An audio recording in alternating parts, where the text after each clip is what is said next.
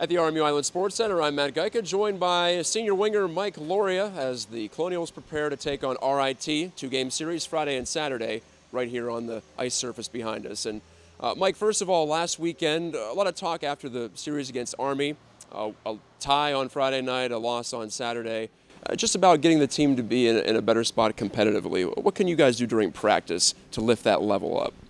I think practice has got to be just as hard or even harder than games. You can't just go out there and go through the motions during practice and expect when it comes full tilt to just be competitive like that. It doesn't work like that. We have to be competitive in practice every day, finish hits, just play like it's a game, and I think we're going to be all right. In the past, RIT is a competitive squad. They've been to the Frozen Four, the only Atlantic hockey team to make it that far, a couple of times in the NCAA tournament, but the last 2 years, maybe a little bit down. You were mentioning that usually it's a pretty competitive game, though, against the Tigers. What can you expect this weekend from them? Yeah, it's going to be another competitive series. They have a really skilled team, really disciplined team. We're going to have to be really good systematically. Our power play is going to have to be way better. We're going to have to finish hits. Their D like to join the play a lot, so we're going to have to be aware in the defensive zone. And on the forecheck, just make sure they're taking out of the play and just try to play down there. That's the best thing we can do. Yeah, let's talk about that power play for you guys. 4 goals in 4 games. You've scored in 3 of 4. Some big ones, too, including the one to tie the score against Army last Friday and get that tie. What's been going well for the unit? You've been out there for a lot of those. You have one of those power play goals, in fact.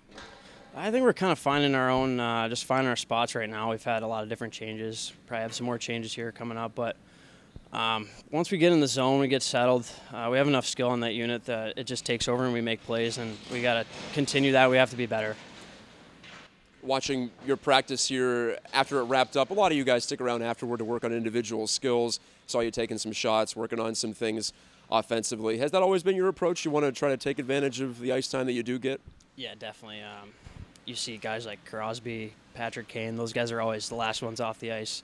They're the most skilled guys in the league for a reason. They work on it a lot.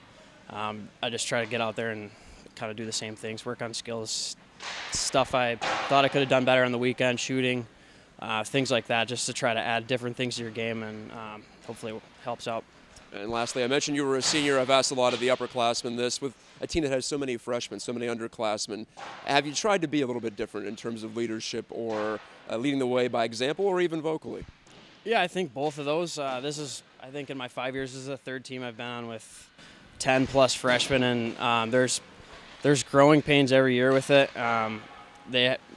We do too have to be better leaders. They have to learn the game better. We have to lead, show them the way. Whether it's staying after practice or just telling them what to do, things that I've seen or been through. I think the seniors have done a really good job, and leaders, juniors too, taking a step this year with the leadership, and it's only going to get better. That's Mike Louria. He mentioned a couple of teams he's been on, formerly of UMass Lowell. We're happy he's a Colonial in his 2nd year here. Thanks a lot, Mike. Appreciate it. Thank you. Colonials take on RIT this weekend. I mentioned Friday and Saturday. Go to rmucolonials.com for all the details and tickets.